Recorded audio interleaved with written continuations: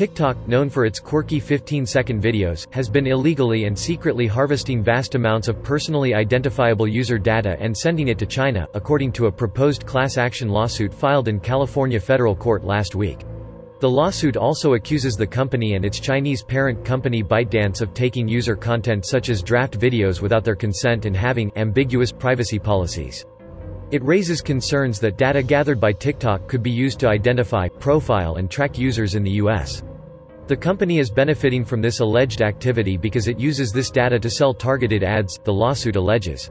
TikTok's lighthearted fun comes at a heavy cost, according to the lawsuit, which was filed on Friday. The allegations against the popular short video app are the latest example of the growing security concerns surrounding TikTok, which surpassed 1.5 billion downloads worldwide in November. The U.S. government is also reportedly looking into the app for potential security risks. Misty Hong, a college student and resident of Palo Alto, California, is suing ByteDance, TikTok and Musical.ly, a lip-sync app that was rebranded as TikTok, for allegedly violating a federal computer fraud law, the California Constitution's right to privacy and other laws. TikTok videos often include close-ups of people's faces, allowing the company to gather biometric data on its users, according to the lawsuit. Once a user shoots a video and clicks the next button, the videos are transferred to various domains without their knowledge.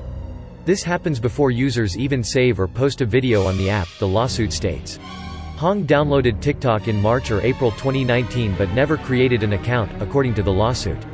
Months later, she discovered TikTok made one for her. She created 5 or 6 videos using the app but never saved or published the videos.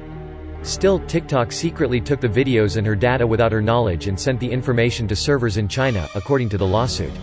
TikTok is gathering a trove of data about its users, including their phone and social network contacts, email addresses, IP address, location and other information, according to the lawsuit. The company allegedly uses different tactics to conceal that they're transferring user data. Even when a user closes the app, it still harvests biometric and user data, the lawsuit states. Citing articles from news outlets such as CNBC, Quartz and Affinity magazine, the lawsuit alleges user data was sent to China. It lists several Chinese servers the data was transferred to before and after February 2019. TikTok and Hong's lawyers didn't immediately respond to a request for comment.